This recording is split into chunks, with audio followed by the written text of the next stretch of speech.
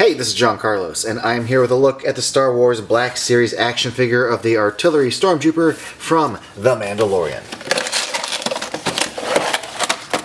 This Artillery Stormtrooper appears to be a standard Black Series Stormtrooper with the shoulder pauldron and the little backpack attached, but the basic figure appears to be the standard figure, aside from the unique paint scheme, and I think the paint scheme on this is really well applied. I like the yellow. I think it looks nice and sharp. His pauldron looks good. The yellow lines look good. The basic, like, kind of gray dots look nice. Not a lot to really talk about as far as the sculpt and paint. Here's a closer look at his little backpack that has the mortars. He comes with 4. One of them's packaged loose. The other 3 are in there, and they do slide out. They do kind of pop right on out. Speaking of popping right on out, this just kind of plugs in with 2 plugs into the holes on the back here.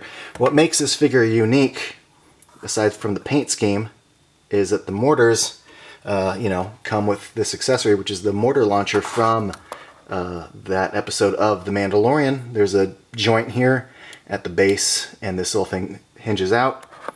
Some nice details on like the surface of it. And we also get this blaster, which looks cool because it's got this little side thingy and scopy thingy on the side, which I don't recall in a lot of the standard issue Stormtrooper blasters, so this one's fun. Maybe this isn't a regular Stormtrooper figure. I don't remember their knee joints being this efficient and double jointed. The articulation on this figure is great. I had no problems getting the figure into this position. The top of the legs, the ankle joints, the double knee joints, all great.